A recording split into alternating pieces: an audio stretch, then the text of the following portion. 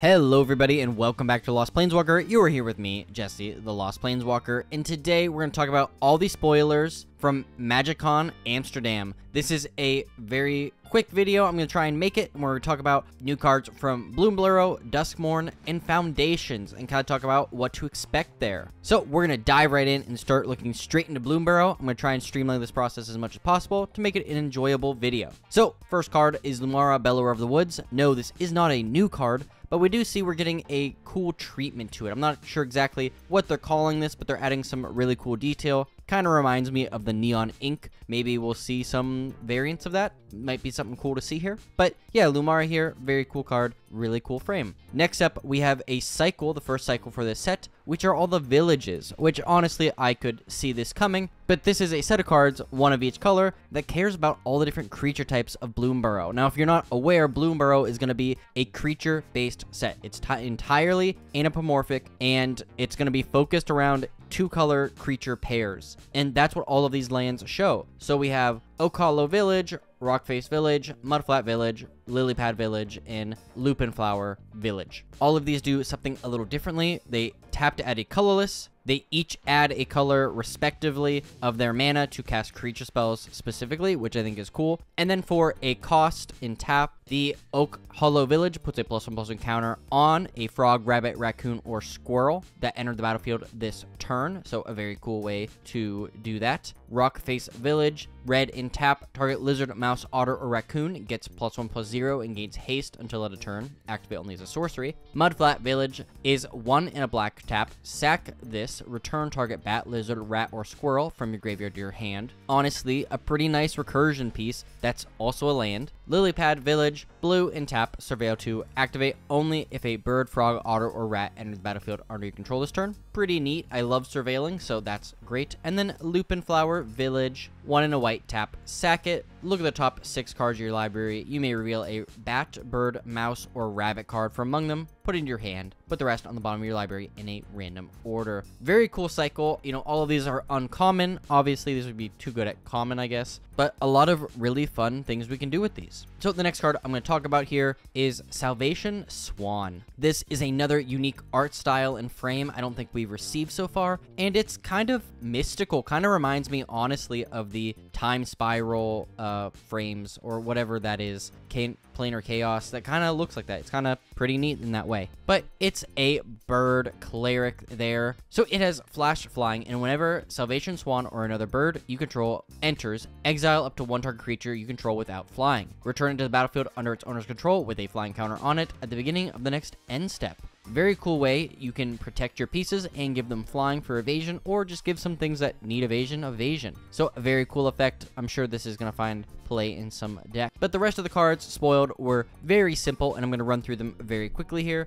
We have Sun Shower Druid, single green creature frog druid. When it enters, put a +1/+1 counter on a target creature and you gain 1 life. Personally, I don't care about any of the other cards. I love frogs, and this frog is incredible. And if we get more cards like this, I'm gonna be so happy, because this is all I want in Magic. Look at this little guy. He's a frog druid. He's just, look at him. He's so cool. So I am so beyond excited for all of the frog support we're gonna get. Next up is Might of the Meek, single red instant. Target creature gains trample until end of turn. It also gets +1/+0 until end of turn if you control a mouse and draw a card. Early Winter is 4 in a black instant. Choose 1, exile target creature, and then target opponent exiles an enchantment they control. So 2 cool modes there. Very good in exiling creatures or getting rid of enchantments with black is really suffers at. So I don't think this is going to be a mainstream card, but in limited, it's going to be pretty good. Then we have Pearl of Wisdom, 2 in a blue sorcery. This spell costs 1 less cast for each otter. Draw 2 cards. Hey, I like paying 1 mana to draw 2. That's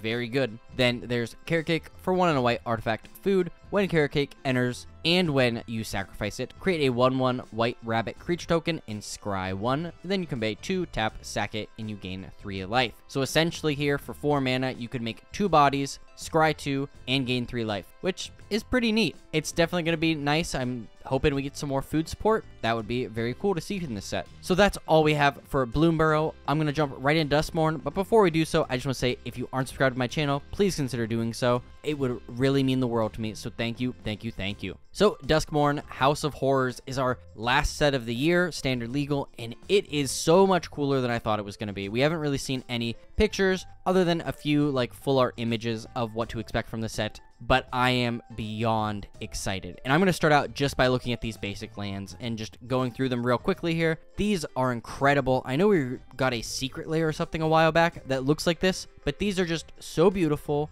and they're really hitting it out of the park with full lands, especially these. I can definitely see a ton of players really wanting to get their hands on a ton of these, so that is very, very cool, and I hope you like those as well. But next up, let's look at some other cool cards here with Doomsday Executioner, Screaming Nemesis, and Come Back Wrong. So Doomsday Executioner is 6 black pips, which is incredible. Creature demon with flying, and when it enters, if it was cast, each player exiles all but the bottom 6 cards of their library face down. And at the beginning of your upkeep, draw a card. So essentially, this is going to leave each player with only 6 cards in their library. Now, you're going to be drawing them twice as fast with this on the board, which could be good or bad, who knows. But if you play any sort of deck that revolves around cards like Doomsday, this is right in your ballpark. You know, it is kind of expensive and it has to be cast, but it's a pretty cool card. Screaming Nemesis is 2 and a red, creature spirit with haste. When it is dealt damage, it deals that much damage to any other target. If a player is dealt damage this way, they can't gain life for the rest of the game. Pretty interesting creature here. I mean, preventing somebody from gaining life for the rest of the game is not necessarily an effect we see all the time, so it's incredibly powerful. That's actually very cool. And then Come Back Wrong, 2 in a black sorcery, destroy target creature. If a creature card is put into a graveyard this way, return it to the battlefield under your control, sack it at the beginning of the next end step. Pretty interesting effect. I'm not sure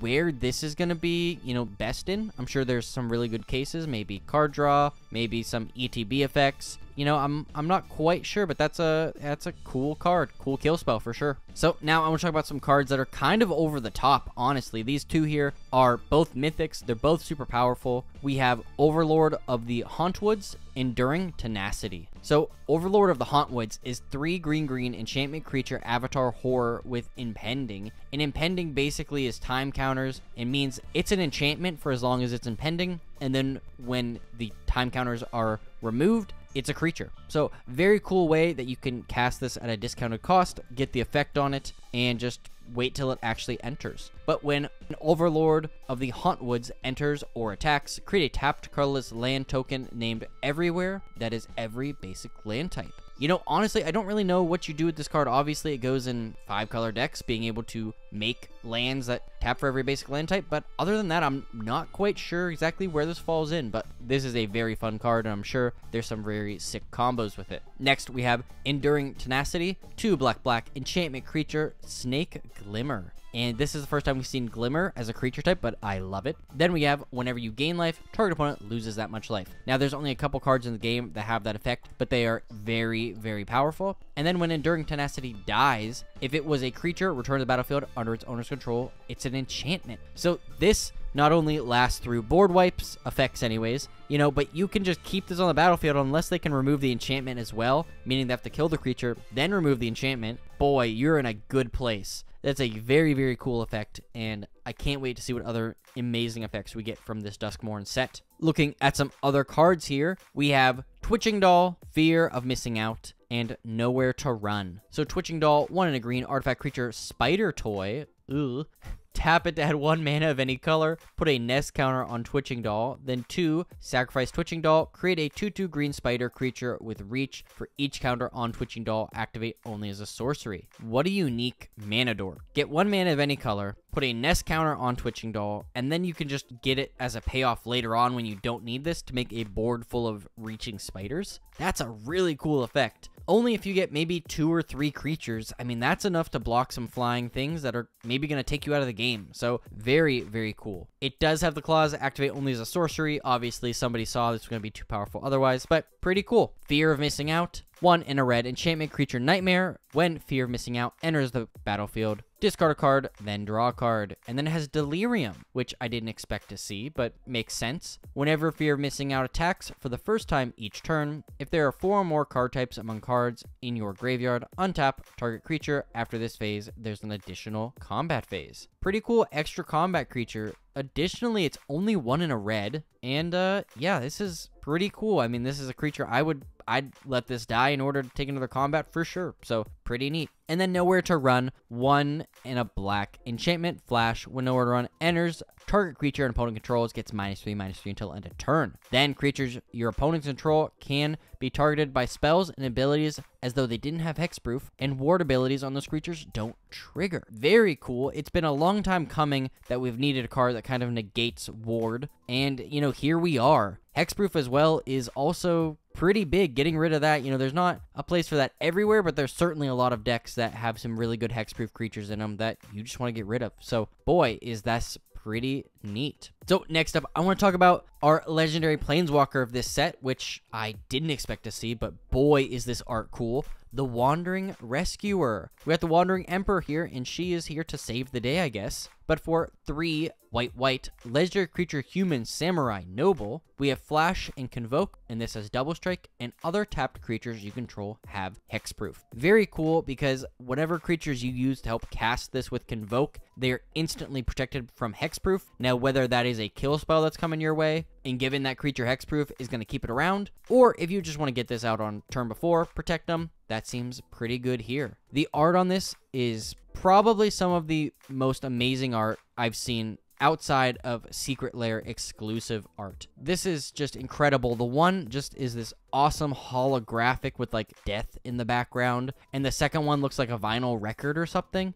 I mean, I can tell these are going to be expensive, but boy, do I want each of them. They're so cool. And I'm not done yet, because we have more cards to cover. We have Toby, Beastie Befriender, Chainsaw, and Cursed Recording. Toby, Beastie Befriender is 2 and a white legendary creature human wizard with, when it enters, create a 4/4 white beast creature token. With this creature can't attack or block alone, and for as long as you control 4 or more creature tokens you control have flying. This is pretty big. I mean, honestly, I don't know the exact spot this goes. Obviously, a deck that you're creating a ton of creature tokens and you just can give them some evasion with flying. I can see this being really good in Aristocrats because you want to make a ton of tokens. You can swing in, then sack them. So a lot of really cool advantages you can go with Toby here, but I think it's pretty powerful, especially for only 3 mana. Then we have Chainsaw, 1 in a red, artifact equipment. When Chainsaw enters, it deals 3 damage to up to 1 target creature. It's kind of a pseudo lightning bolt there. Then when 1 or more creatures die, put a rev counter on Chainsaw. So it doesn't care about if it's your creature or not, which is a really sweet effect. And then equipped creature gets +X+0, where X is the number of rev counters on Chainsaw. Can you imagine getting this out early in a commander game and just how many rev counters it's going to have? You playing this in some Gruul deck with lots of creatures with trample on it? That's so good. You know, it costs the same as it would cost to equip like a Sword of, and I think it's definitely worth it. You can get this power up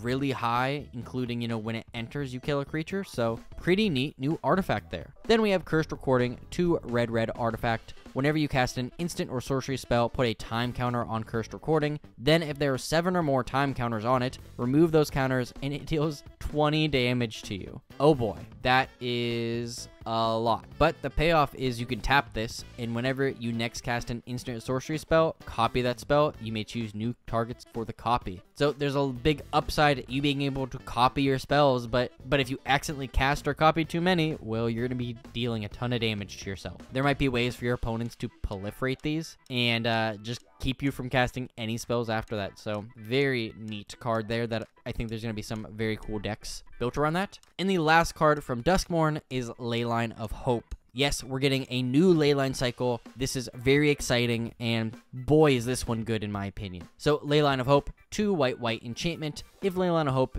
is in your opening hand, you may begin the game with it on the battlefield. If you would gain life, you gain that much life +1 instead, and as long as you have at least 7 or more life than your starting life total, creatures you control get +2/+2. So, one of my friends instantly pointed out to me, well, if you can turn 0, put this onto the battlefield, turn 1, play Serra Ascendant, which is a single white for a creature monk with lifelink. As long as you have 30 or more life, Serra Ascendant gets +5/+5 +5 and has flying. This is a 6/6. The first turn you attack with this, you will be gaining 7 life because this gives you an additional life, and it'll instantly get bigger because now you'll have 7 or more life than your starting life total. What a powerful card. I can see this being a big threat. Imagine having multiple of these in hand, playing them the same turn, playing a Sarah Ascendant, gaining life, and just being incredible. This is a very cool card. This is one of my favorite cycles of cards, the ley lines, so I can't wait to see what the other ones end up being. And lastly, but not least, we have Foundations, which is a set I kind of had to look up because I didn't know anything about it. Foundations is going to be specifically cards that they're reintroducing back into Standard. Think of it as a core set, but they're kind of reintroducing this idea, and I'm here for it. I mean, this is cool. We get some of the coolest cards in Magic from here. Specifically, Terror of the Peaks was a 2020, I believe, core set card that is just incredibly powerful, and we have some really cool ones here. So the cards they decided to reprint into Foundations, bringing them back into Standard, is Omniscience, Day of Judgment, and Llanowar Elves. Now, all of these are pretty cool cards. I think Llanowar Elves and Omniscience are definitely more exciting than Day of Judgment is right here, but all of these are going to be legal in Standard for a set period of time, so that's going to be pretty neat. And the 2 new cards I decided to show off for this is 9 Lives Familiar and Anthem of Champions. 9 Lives Familiar is 1 black creature cat. With this creature enters with 8 revival counters on it if you cast it. When this creature dies, if it had a revival counter on it, return to the battlefield with 1 fewer revival counter on it at the beginning of the next end step. This is a Aristocrat's Dream. Now, of course, it is at the beginning of the next end step, meaning you can't just use all 9 lives at once, but it does mean that over the course of 4.5 turns, you can sacrifice this in an Aristocrats deck and get Aristocrats triggers